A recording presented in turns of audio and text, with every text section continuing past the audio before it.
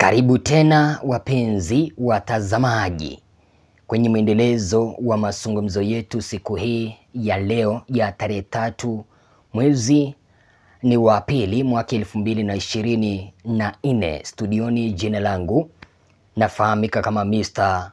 Eagle 8. William Samoei Arap Ruto ameweza kukiona kisanga ambacho hajawahi kiona tangia alipoanza kuzurura kwenye hizi rali zake zenye anasema kwamba ni za kikazi, lakini sote tunajua kwamba ni kampeni za mapema ili kuweza kuwasihi wafuasi wa Raila Odinga kuweza kuhamia upande wa Kenya Kwanza.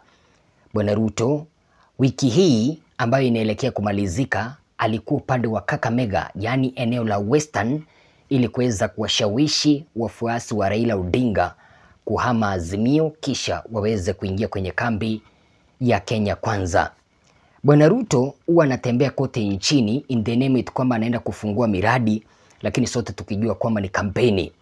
Wiki iliyopita alikuwa upande wa Meru, mahala ambapo aliweza kuonyeshwa kisanga cha kuweza kukua heckled, kitu ambacho kimeweza kurepeat upande wa Kakamega katika ngome yake deputy party leader wa chama cha ODM ambaye ni bwana Ambetsa Oparanya.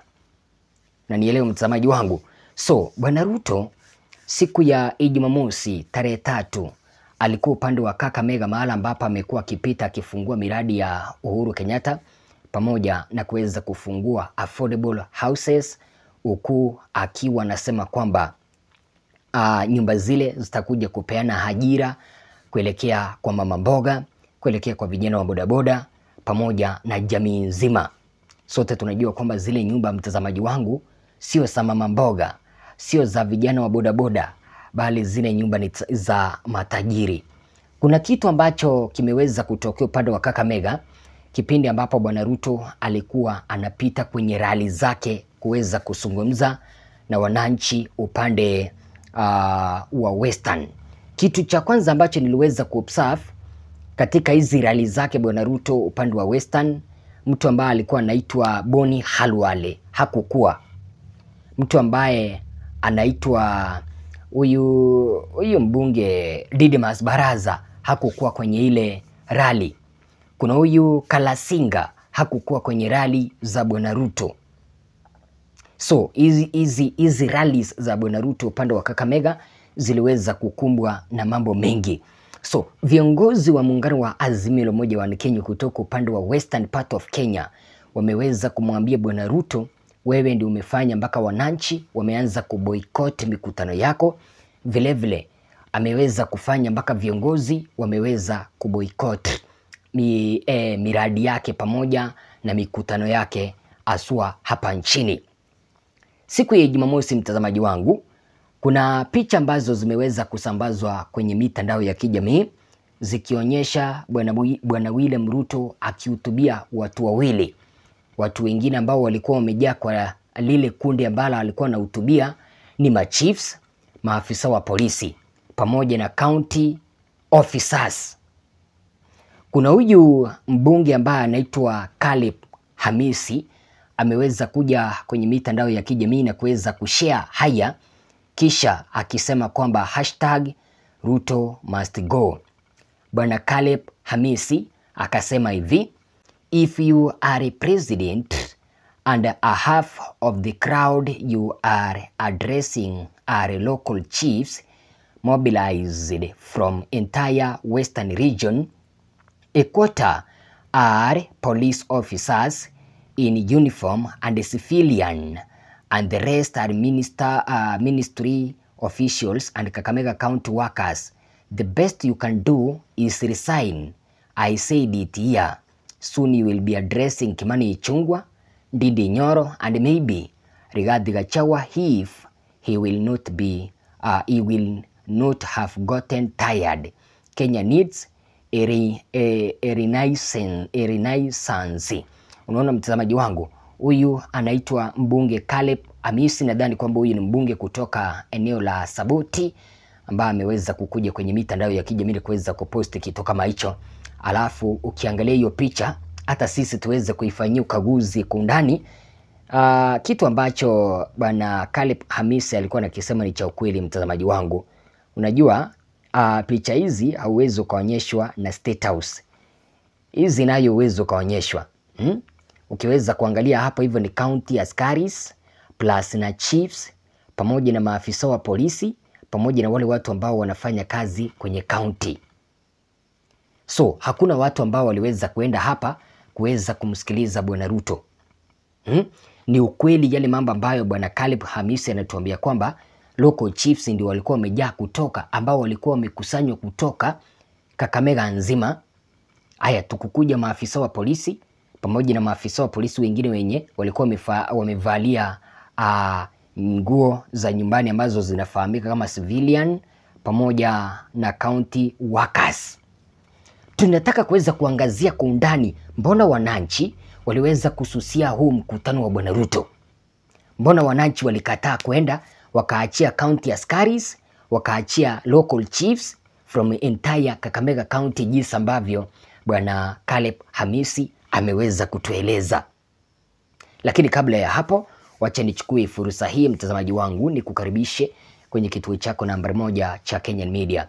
Kama wewe ni mgeni hapa, piga subscription, like video, bonyeza kengele, alafu uweze kushare kanda hii kuelekea kwa group 1, 2, 3 ili tuweze kusonga mbele.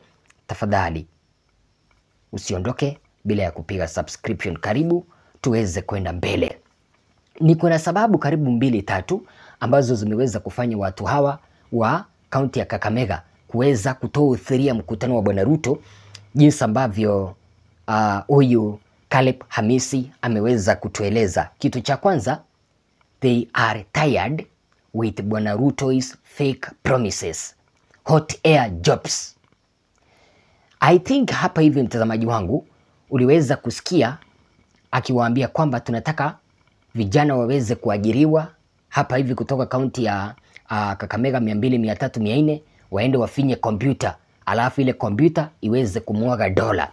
So let me ask you Maina, tangu lini ukasikia kwamba kompyuta inafinywa alafu dola zinamwagika?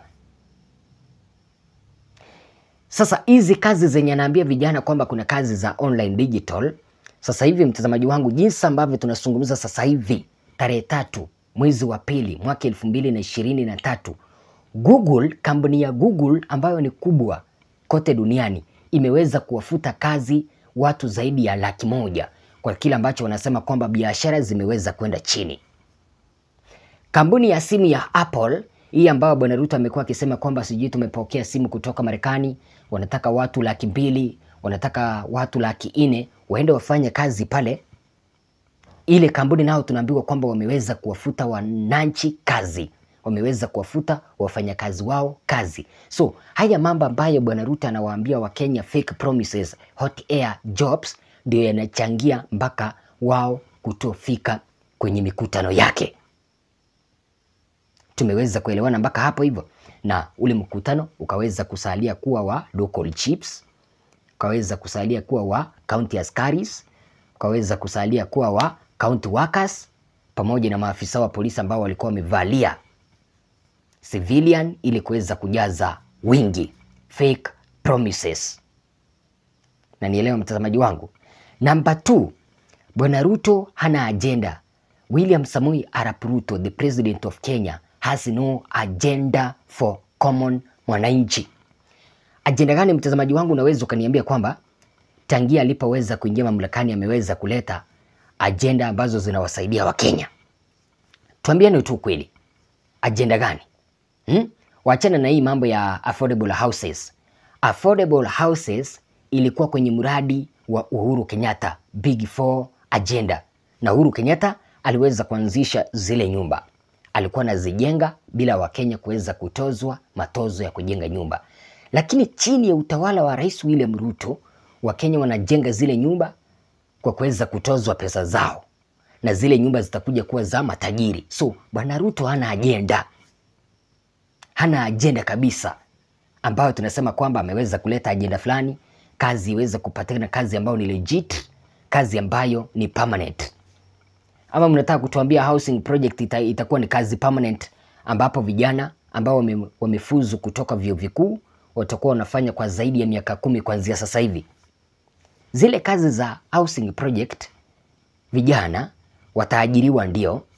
Baada ya mwaka mmoja ile kazi ziishe, nyumba zikuwe tayari ziuzwe, alafu wale vijana ambao walikuwa wanajenga pale warudi kuwa jobless. So Bwana Ruto hana agenda ya kuweza kusolve matatizo ya Wakenya permanently. Badala yake ni kuambia tialala, kuweza kuambia sijui tulisimamisha rege. Asifu yeye haoni ni rege ambayo anataka kuleta. Haoni hizi ni kampeni za mapema za kuleta rege. So kutokuwa na agenda ndio ilifanya viongozi kuweza kukosa kwenye mkutano wa Bwana Ruto, kama vile Boni Khalwale, kama vile Didmas Baraza, pamoja na wananchi kutofika kwenye mkutano wa Bwana Ruto.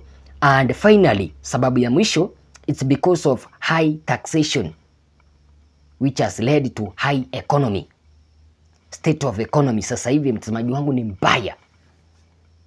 Haiwezi kumruhusu Mkenya wa kawaida aache kwenda kufanya kazi yake, kibarua chake cha kila siku, kujitafutia mkate wa kila siku, kutafutia familia yake mkate, alafu haende kupigia Bwana Ruto makofi. Kumbuka hata hao askari ambao walikuja hapa, wao mshahara wao unaingia. Hao chief ambao waliweza kuleta wingi, mshahara wao unaingia. Hao community health workers, by the way, ndio wameweza kuja kwa hiyo picha, mshahara wao unaingia. Na nielewa.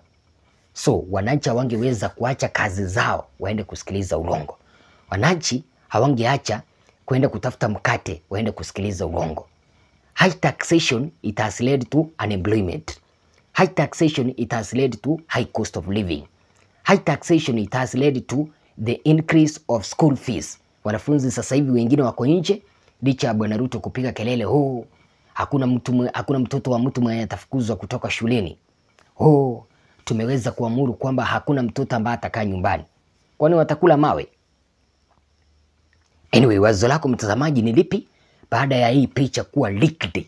Naye Bwana Caleb Hamisi, mbunge wa Saboti, akisema kwamba huenda siku za hivi karibuni Bwana William Ruto akaanza kuzungumza na mtu ambaye anaitwa Ndindi Nyoro, Kimani Ichung'wah pekee, pamoja na Rigathi Gachagua kama hata kuwa amechoka, kwa sababu sasa hivi wananchi wameweza kuchoka, hawaelekei kwenye mikutano yake. Sema nasi na rejea mengi tena zaidi. Jina langu nafahamika kama Mr. Eagle 8.